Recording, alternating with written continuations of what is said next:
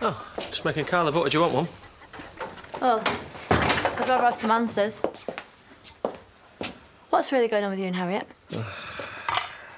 We're having an affair. Can't keep our hands off each other.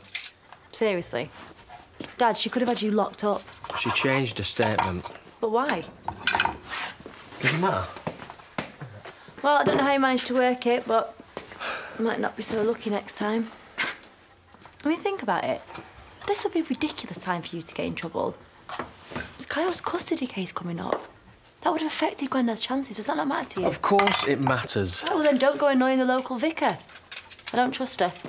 She's a professional do-gooder. She probably thinks it's her holy duty to get guys like you off the street. Anyway, she's marked your cards, so just watch your step from now on. OK, I get the message. Gonna change the record now. Fine. I was coming to see you about something else anyway. Seeing as you bailed on food yesterday, thought you might want to come to the farm for dinner. Oh, Maya's gonna love that, isn't she? It was her idea, actually. All right. Well, I've got a lot of stuff on at the garage, so I might have to get back to you on that one.